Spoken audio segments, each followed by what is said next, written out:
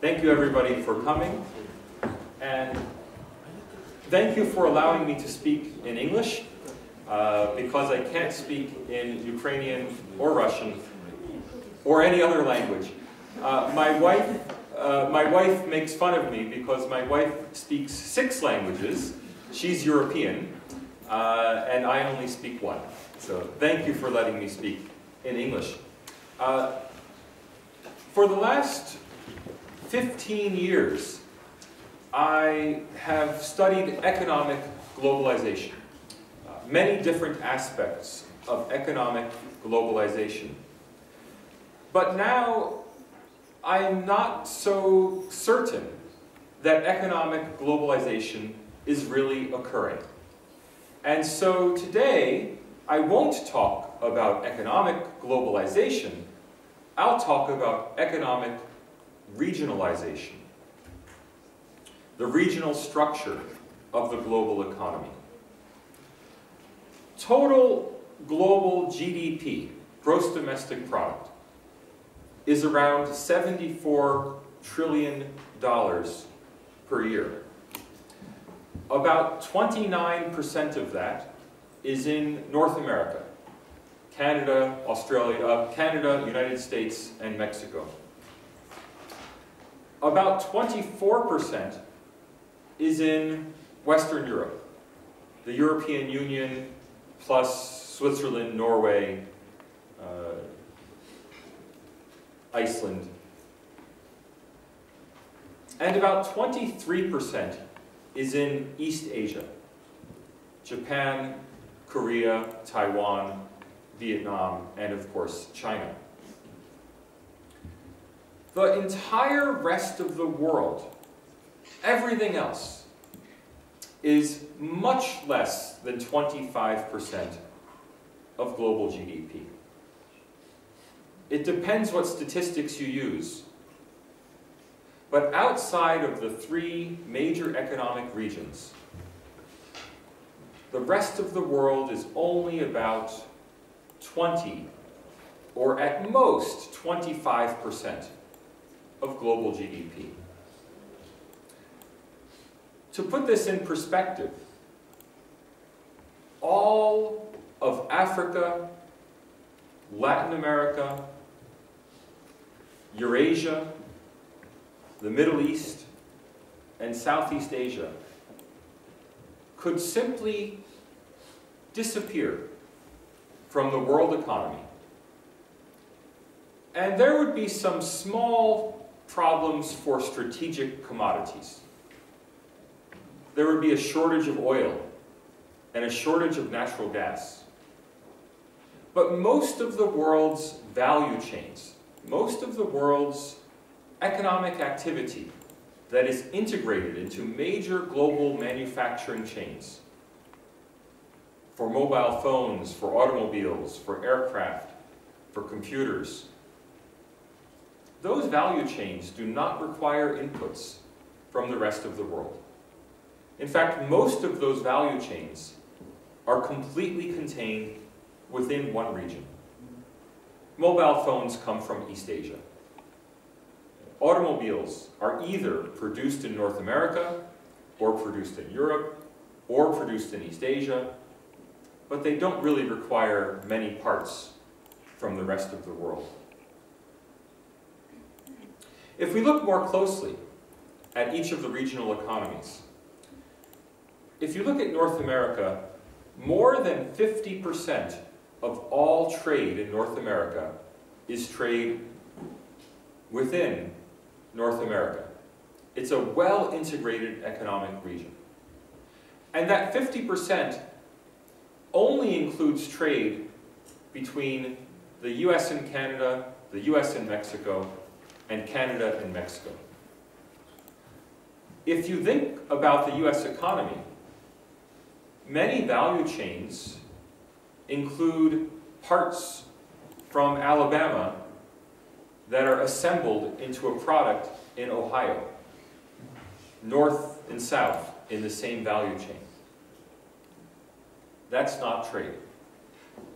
If you were to take apart the American economy and consider it to be like 5 countries: the northeastern US, the western US, the southern US, the midwestern US, the mountain US, then an even higher percentage of North American trade would be circular within the region. What's more, North America's economic region is very strongly integrated. About 87% of the entire North American economic zone is within one country, with one set of laws, with one set of regulations, with one currency, with one taxation system. About 87% of the North American economy is within a single political entity. In Europe, intra-regional trade among European countries, accounts for 69% of all European trade.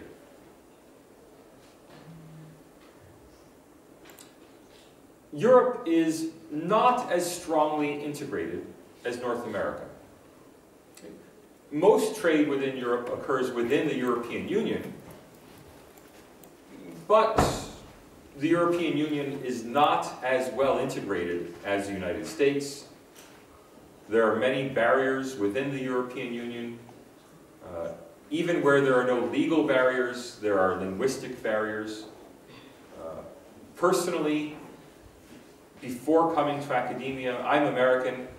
I had worked in Maryland, New York, Florida, Alabama, Arizona, and California. It's very easy for an American to be mobile.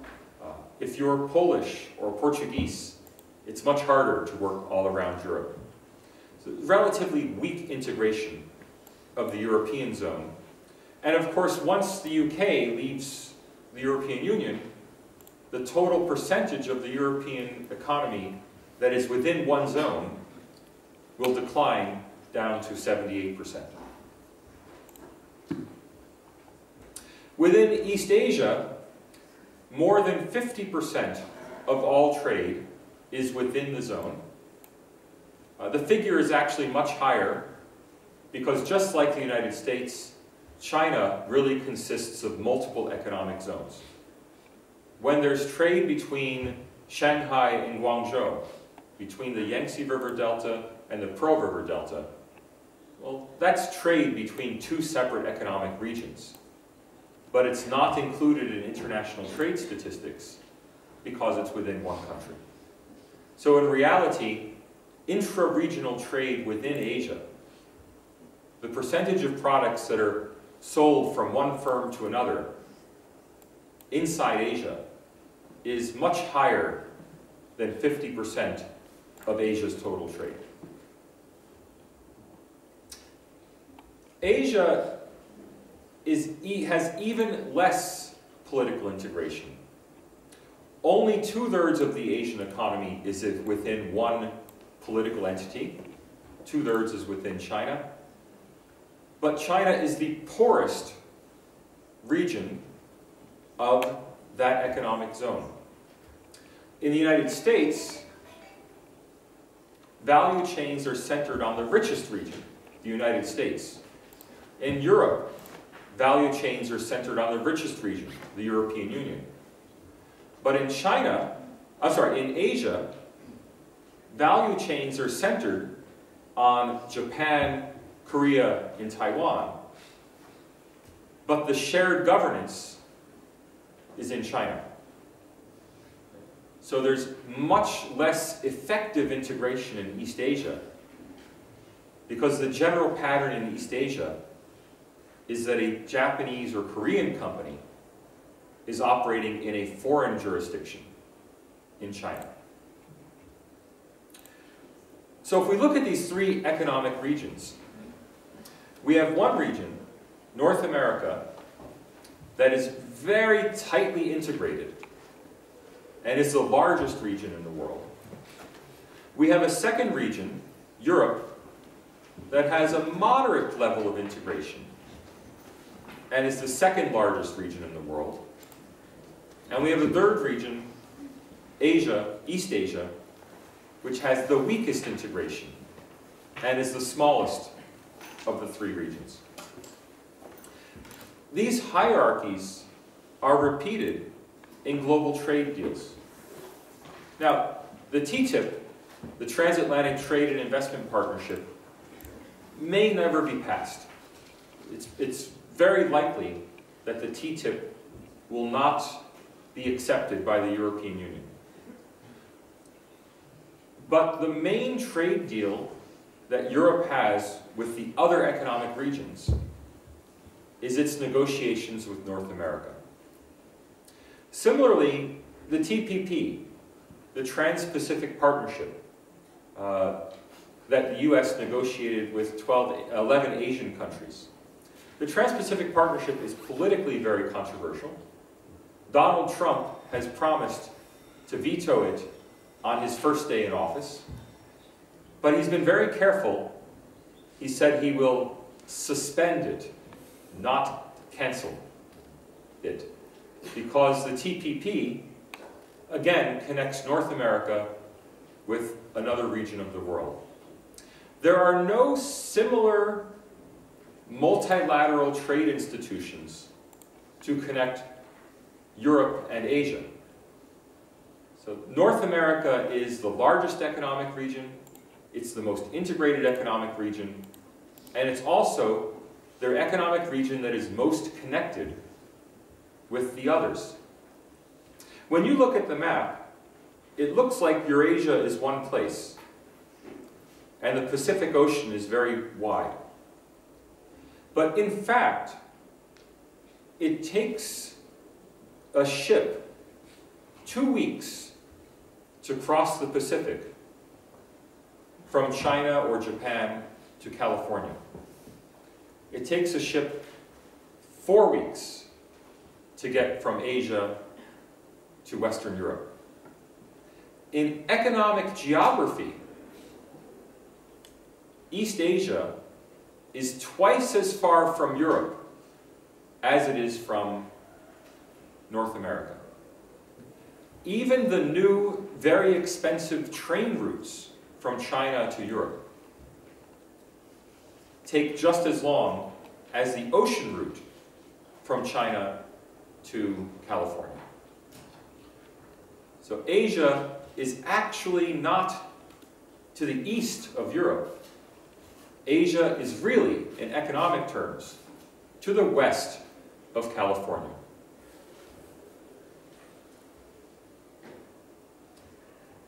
The North American region is also much richer than the other two regions. When you compare the United States and the European Union, they seem very similar in some ways. But when you compare regions within the United States to regions within the European Union, it becomes clear that the United States is actually much richer than the European Union. The northeastern United States, the area from Virginia to Maine, the area that includes Washington, Baltimore, Philadelphia, New York, and Boston, that region is 50% richer than Germany. So the heart, the main core of the North American economic region is 50% richer than the main core of the European economic region. It's almost twice as rich as Japan. The GDP per capita of the northeastern US is almost double the GDP per capita of Japan. In fact, if Germany was an American state, it would be equivalent to Alabama in the Deep South. In other words, if Germany were an American state, it would be in the periphery of the North American economy. Similarly, if Japan were an American state, it would be equivalent to Mississippi, the poorest state in the American South. Now, when I travel in Tokyo and I see the magnificent infrastructure and I take the bullet trains, it looks nothing like Mississippi. And it's hard for me to imagine that Japan and Mississippi are equal. But that's because of a different way of living. If you go to Mississippi, you'll find many people living in 6-bedroom houses with 3-car garages on a golf course. It's a very different way of life from Japan. But statistically, in GDP per capita, Mississippi and Japan are on the same level.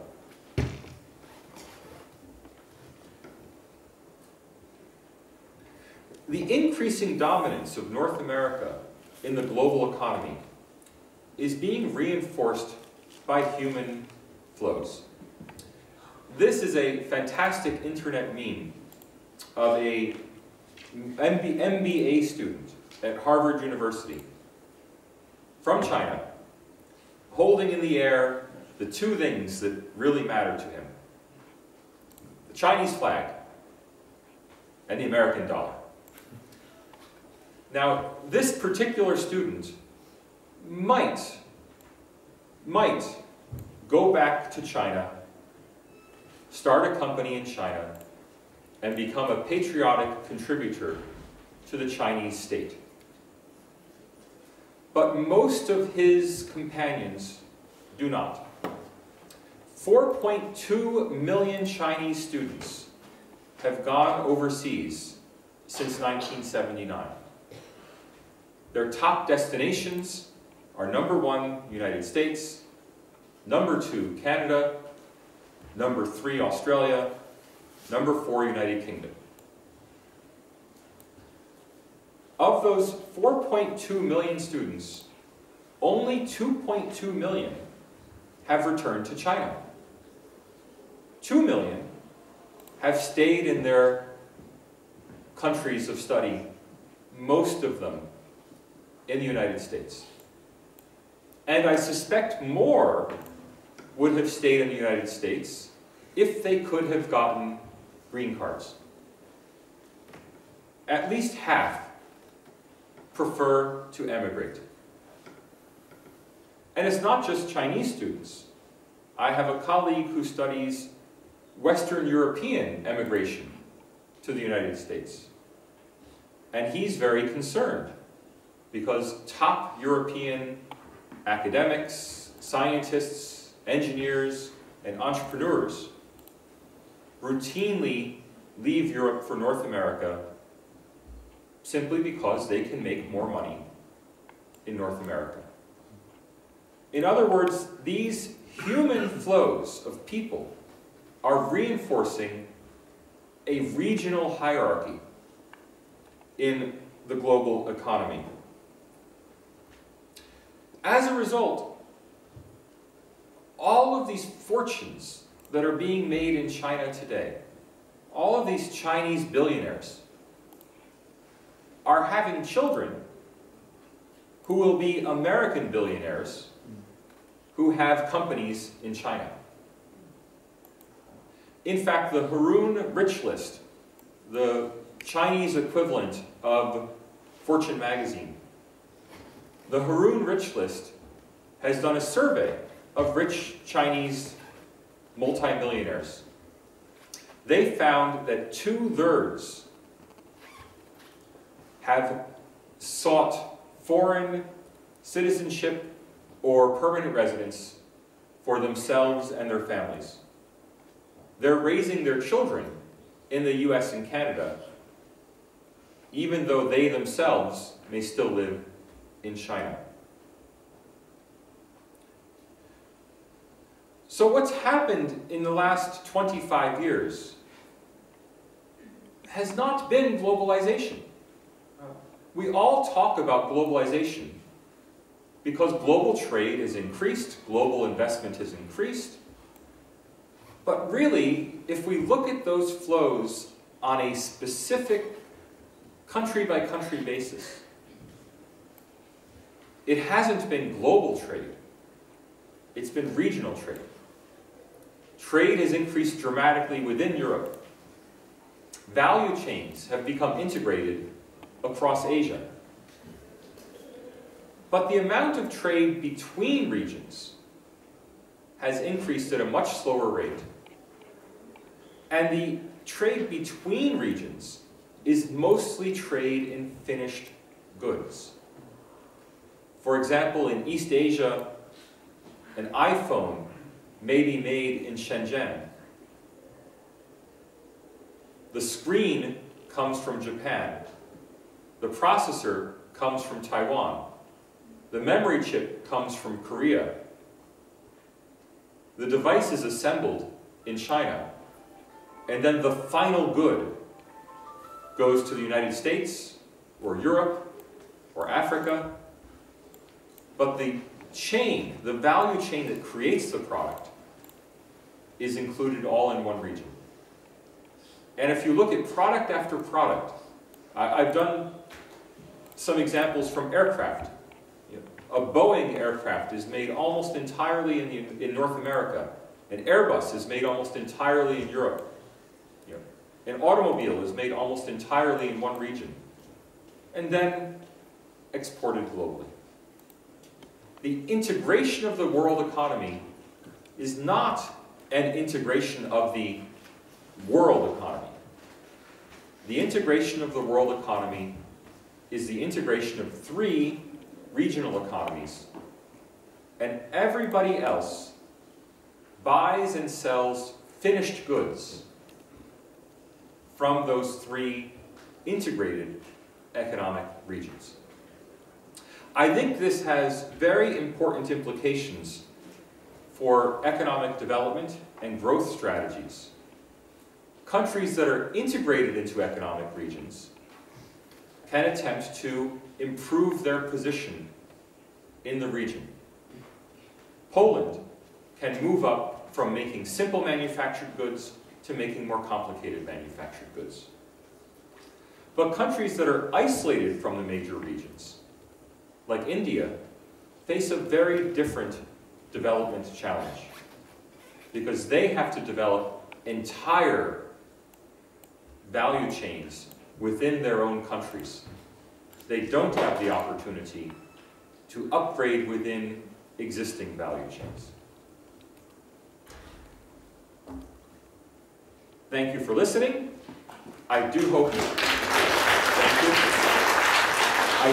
have questions and comments. Thank you very much, Professor Salvatore, for your presentation and for your speech. Questions? У когось є запитання?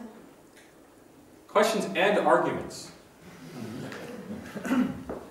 Так, прошу, Олексій. Thank you very much for your presentation. I'm sorry I was a little bit late, but still I think I've heard enough to have a couple of questions.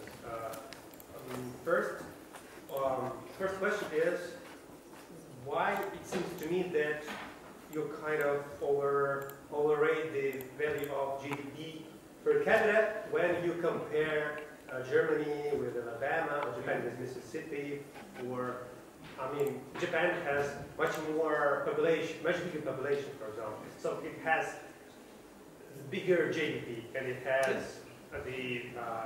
it produces things that Mississippi doesn't produce. That's why it's more valuable. So I mean, don't you think that this counter-argument make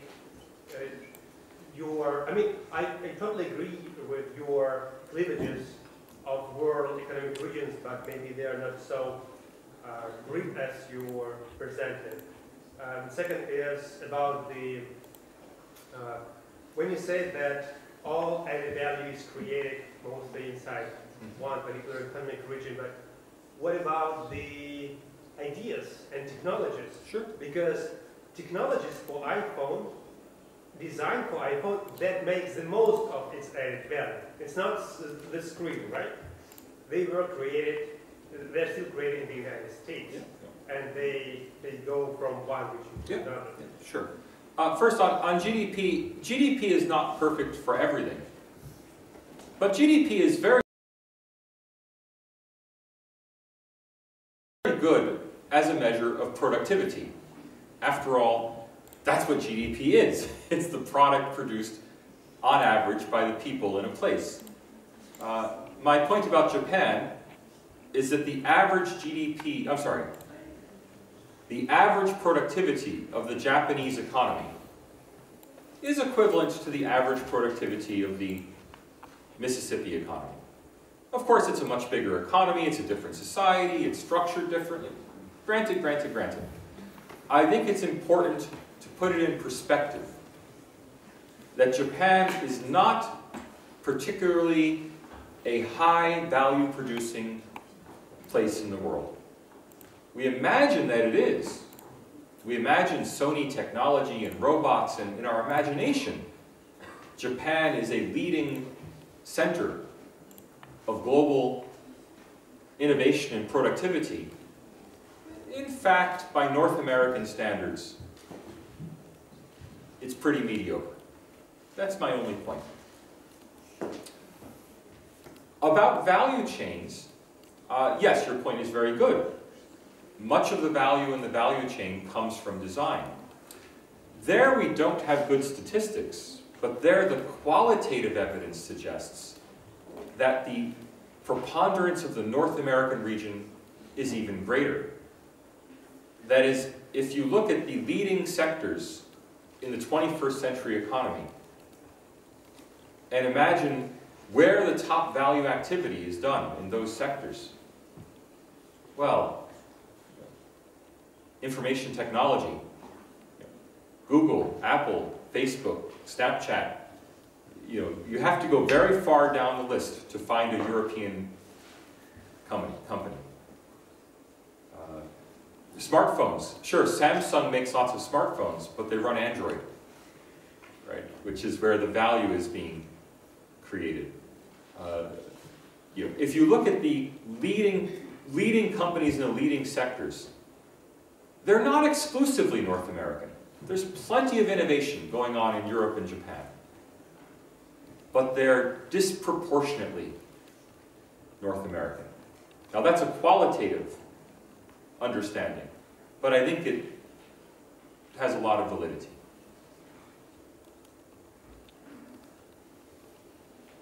Please, especially the undergraduates.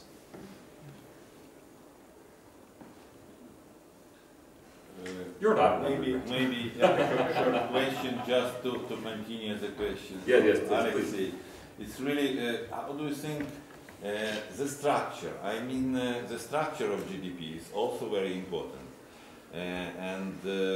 Because as I know, for the United States, it's about 40% of GDP is not material product. It's intellectual property. I don't know the statistic, but yeah, certainly it's large. Yeah. So in this case, what we see is that, for example, Hollywood collect money from the whole of the world. Yes. And it's another trading.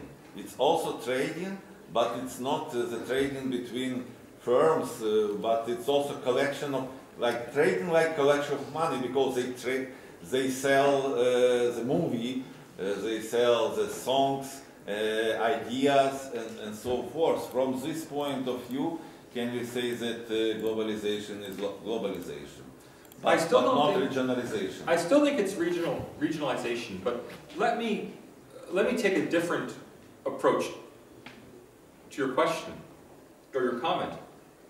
If we think of the world economy in terms of three sectors: agriculture, industry, services. Very roughly, we could say they correspond to the pre-modern economy, agriculture, the modern economy, industry, the postmodern economy, services. Many countries have been successful in making the transition to the modern economy. Even the old Soviet Union was very successful at building dams, building roads, building cars, building things, the modern economy. Japan has been incredibly successful at building things. But the North American economy has very aggressively made the transition to the postmodern economy, where the future value lies. And it's not just Hollywood. Let me give you a very mundane example.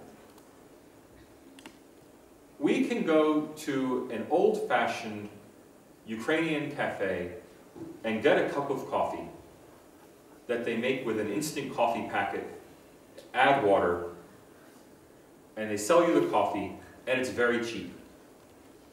Or you can go to a coffee house and get an espresso or a cappuccino and pay 10 times as much.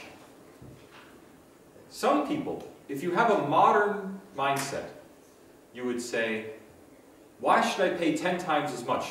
Coffee is coffee. But if you have a postmodern mindset, what we're really paying for is the experience of having a certain taste, a certain look, a certain environment in which to drink your coffee. You're paying for the free Wi-Fi. Right? You're paying for the entire experience. That's the postmodern economy. You can go to any small town in rural Alabama, and there's a Starbucks. Even Alabama and Mississippi have made the transition from an old-fashioned diner where you can just get, as my mother says, coffee. You know, just something that they made in a pot, poured for you. They've made the transition, even in Alabama and Mississippi, from drinking low-quality, mass-produced, modern coffee to drinking high-quality, artisanal cappuccinos from Starbucks. Now, if you have a modern mindset, coffee's coffee, they have the same value. But in terms of neoclassical economics, the subjective theory of value, and in terms of how we measure GDP, a Starbucks coffee contributes 10 times as much to GDP. That's the transition that North America has made to a large extent. Europe has made to a moderate extent. In Berlin, you can certainly get fancy coffees, and you have an interesting local movie industry and lots of art, and it exists. And that East Asia has made to a much lower extent. So services, you know how to increase the GDP of your country. Everybody has to wash the car of the neighbor. Because if you wash your car, you put no in GDP. But if you wash the car of your neighbor and he wash your car, then you put $20 to GDP. Right. So you're right, and that's a problem in, for example, I've written about growth in China, that much of Chinese growth, we all think China has grown 12% per year for 40 years. I said, no, a big part of that growth was things that Chinese people used to get in their work unit. My employer just provides lunch for me. Now Chinese people buy from a restaurant. Same food, but now it's GDP. Okay. But there's one step beyond that. The difference is between a simple service, your neighbor washes your car, to a sophisticated service. Your neighbor does expert auto detailing and produces a car for you that looks beautiful. That's the transition to the postmodern economy.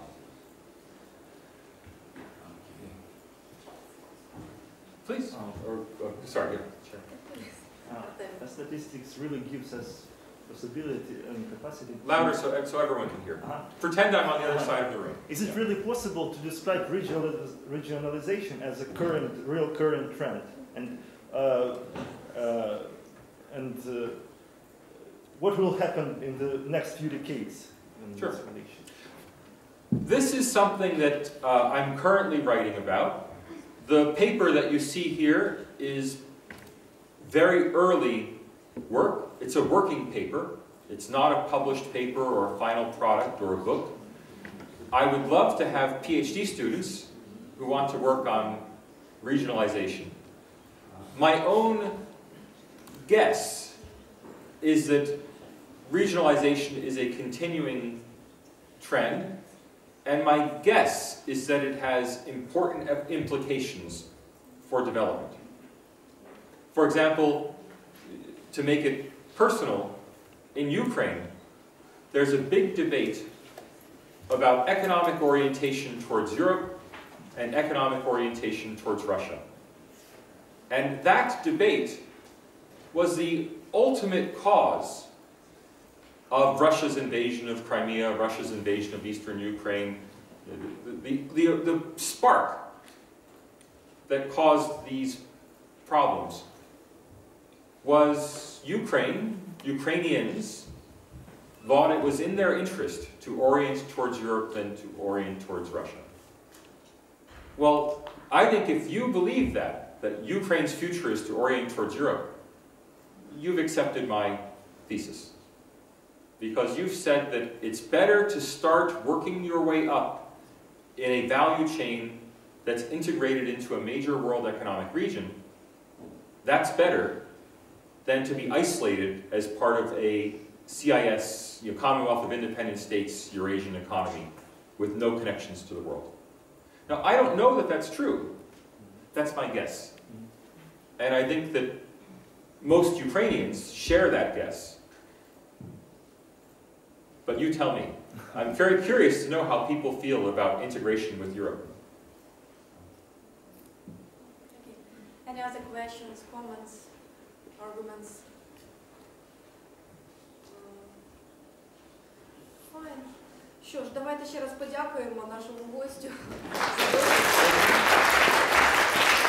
Can I add one thing?